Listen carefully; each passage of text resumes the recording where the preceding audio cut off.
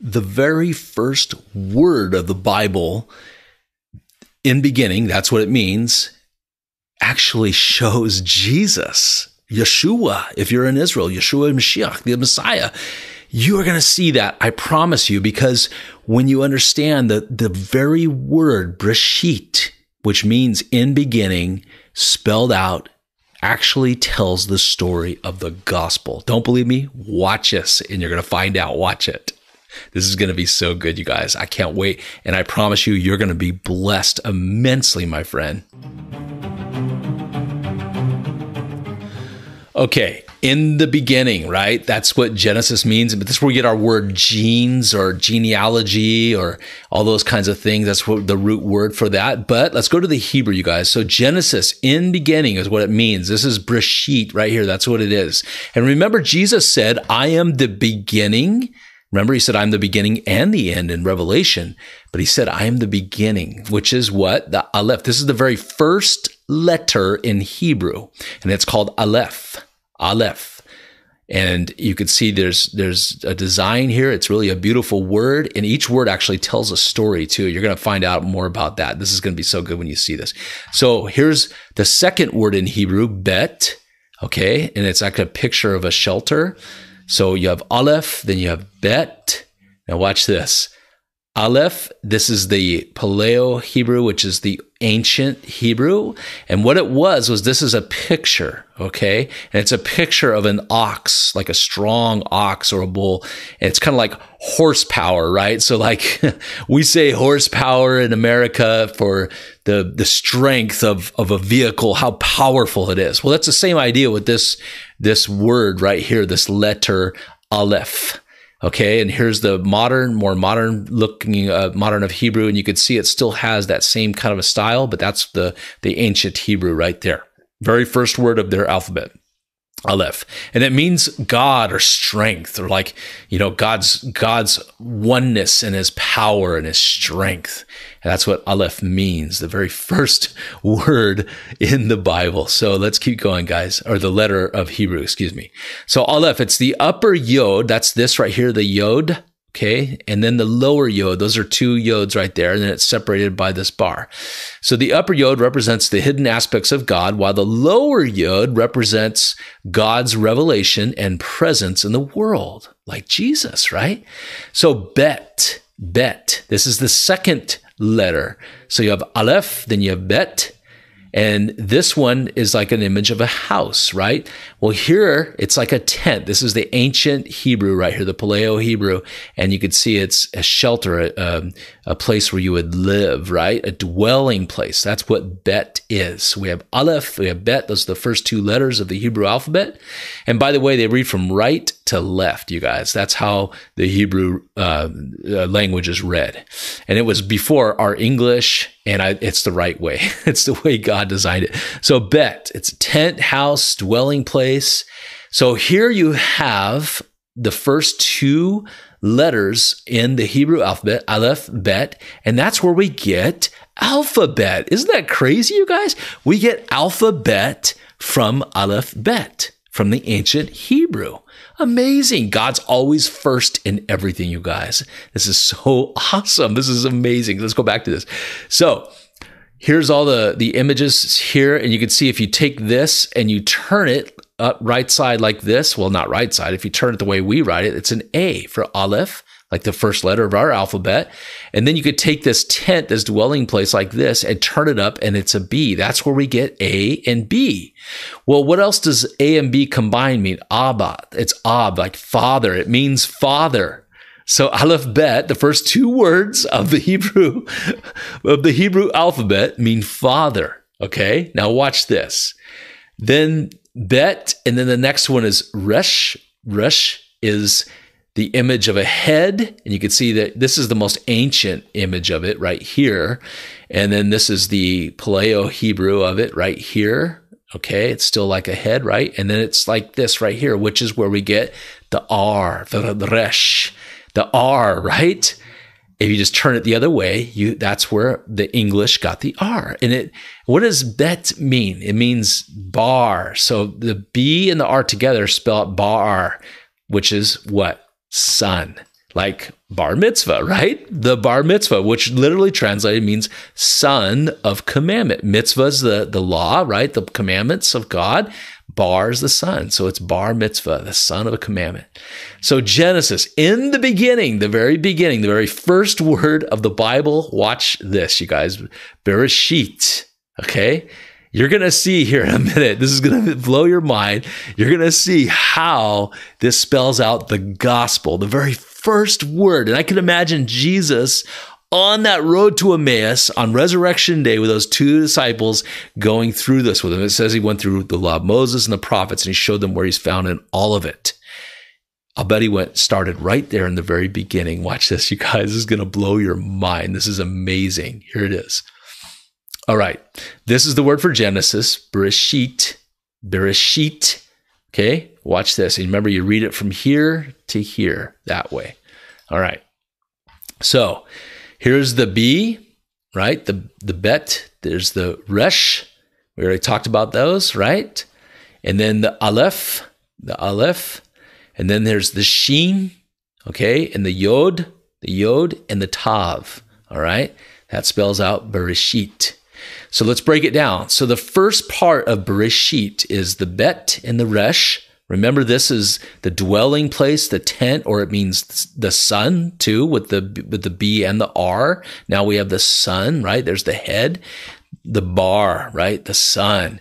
So what we're showing here is that it's the bar, the sun. He's the head of the tent or the dwelling place. Remember, the Father gave the Son all authority. It's just like Joseph, who was a type of Jesus Christ, a picture and a portrait and a story showing, a foreshadowing of showing Jesus. Remember, Pharaoh made him in charge of everything.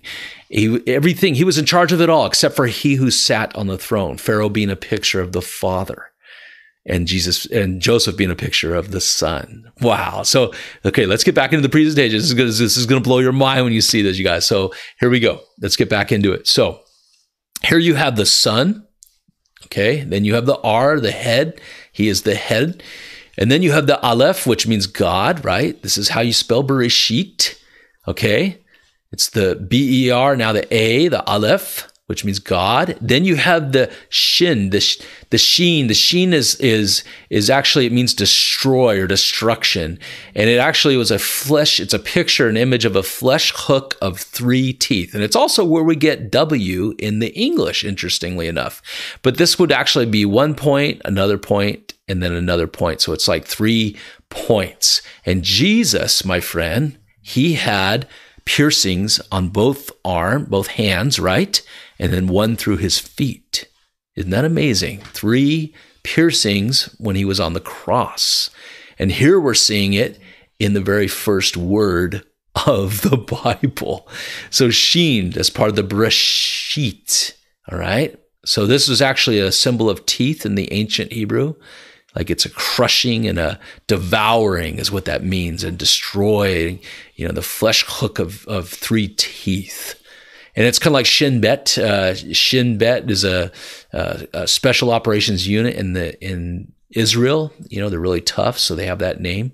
And then we have the Yod in Bereshit. The Yod. The Yod, it means the hand.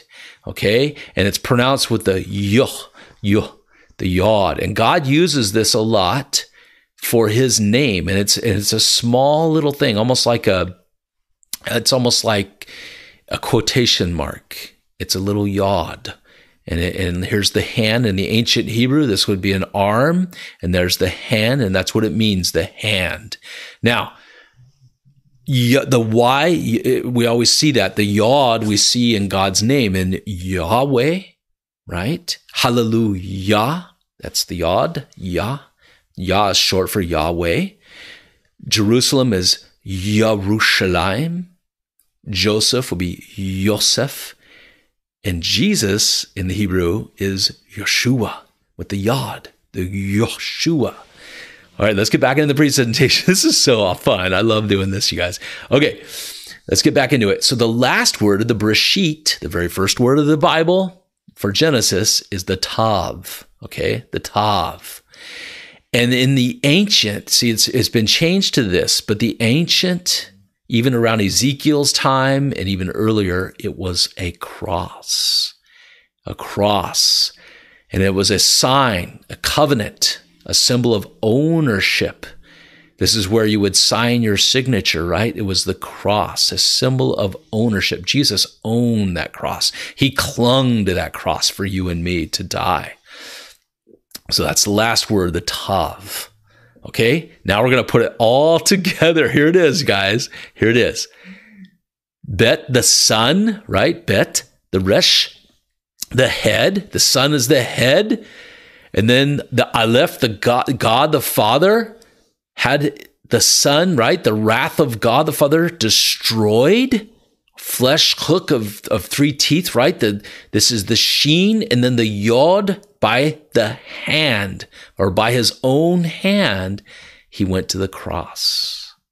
It wasn't the Jewish people who killed him. It wasn't the Romans. He willingly went to the cross because he could have just went like this, and everybody would have been dead who was trying to crucify him if he wanted to. Or he could have called in legions of angels like Jesus even said, but he didn't because he wanted to save you and to save me. This is the greatest news ever. This is the good news, which is what gospel means. This is the message, the good news message that God came down, God the Son came down to live out, to be a human and God at the same time, and then to die on this cross for you and me, and then to be raised again in 3 days so that you and I can have life forever. It's a rescue mission, you guys. But let's go back into the presentation. Look at this. Breshit, the very first word of the Bible, which means Genesis or in beginning, beginnings, right? There's the Son, okay, who's the head. God the Father made him the head of the dwelling place, right, that he's making for us right now. And then God the Father had him, and God had him destroyed by his own hand, and to go to the cross as a sign, a covenant, a symbol of ownership, so that he can own us. He bought us, you guys. Isn't this amazing? Breshit. I love that, don't you? And Jesus said this in Luke chapter 24. He said, all these things were written about me in the law of Moses and the prophets and the Psalms. Jesus said that. He said they must be fulfilled. All those things written about me must be fulfilled. And they were. There it is, guys, right there. It is so awesome. So Jesus is in the Old Testament. This is episode 1, you guys. He's also, the Old Testament's called the Tanakh in Hebrew, the Tanakh. And he's all over it, guys, all over it. And we're starting right now, right here in this episode. So the books of the Tanakh are the Torah, the law of Moses. Remember, Jesus said that. He put it in this order. He said those things were written about me in the law of Moses, the prophets, and the Psalms. Jesus did that. So that's a Tanakh. The TA stands for the Torah. The NA stands for Navim, which means prophets. And then the K is the Ketuvim, which are the Psalms and the Proverbs. They're also called the writings. So isn't that great, you guys? Don't you love that? I love how we can find Jesus in all scripture. He's in all of it. The gospel spelled out in the very first word of the Bible. And in John chapter 1, what does it say? In the beginning was the Word, speaking of Jesus, and the Word was with God, and the Word was God. He was in the beginning with God, the Father. The Son was there already, and so was the Holy Spirit. They were there. And a lot of people have a hard time with the Trinity, or you could say the triune. I like that better, triune God, because he's one God. No doubt about it. One God. Hear, O Israel, the Lord your God is one. He's one God. Okay, the Jewish people are right about that. But he's a triune God, 3 in 1. It's like this. There's one family. God invented the family to show us this. Okay, everything's a foreshadowing of him. So the family's one family, but you see a father who's like the protector, the strength, like that ox, right? The strong arm. He's the strength and the power, the father, and the main authority figure. And then you have the Son, right? And the Father gives all authority to the Son. So you have the Father and you have a Son. And then you have the bride or the wife who's a lot like the Holy Spirit. Now, I'm not saying the Holy Spirit is feminine or a woman. No, he's always referenced in the masculine as he. But however, women have the same attributes. The mothers especially have the same attributes as God, the Holy Spirit. They're comforters, helpers. Remember, God said, I'm going to make a helper for you, Adam. And out of his side came Eve, which is another picture because out of the side, right? That's where Jesus was pierced and he died on the cross. And then what was birthed? The bride of Christ. So there's so much. We're going to go through so much of this. I can't wait, you guys. So don't forget, you want to click on this playlist right here. Jesus in the Old Testament. This is the first episode. We're going to go into everything. Okay. We're going to find Jesus all over it. We're in the first 5 books right now, the Torah written by Moses. And I'm so excited about this, you guys. I hope you are too. God bless you. I love you.